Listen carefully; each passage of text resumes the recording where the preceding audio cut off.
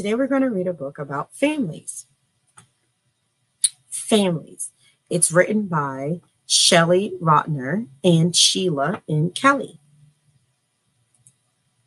This book includes pictures instead of drawings. The pictures are by Shelley Rotner.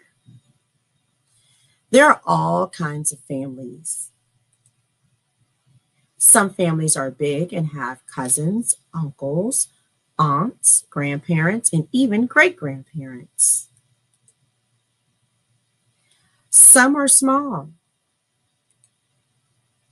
Sometimes the people in a family look alike. Sometimes they don't. Some families have children born to them. Some adopt. Some families have one parent, some have two, a mom and a dad, or two moms or two dads. Others have a grandparent, an aunt, or an uncle living with them. The people in a family may not all live in the same place. When members of a family live far away, they like to visit. They get together at celebrations and reunions. Families have fun being together. They help one another. People in a family love and care about each other. There are many different kinds of families. What about yours?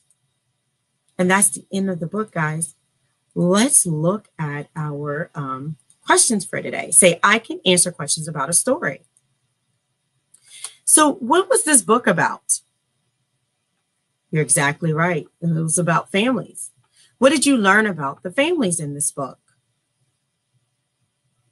Some of the families are different. Some of the families live together. Some of them live far apart. There was a lot of things about the families that were different.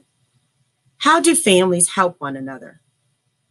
Well, how does your family help each other? Answer these questions and have a parent record you answering these questions. And you could go back through the video and look through the book. Have fun, friends. Bye.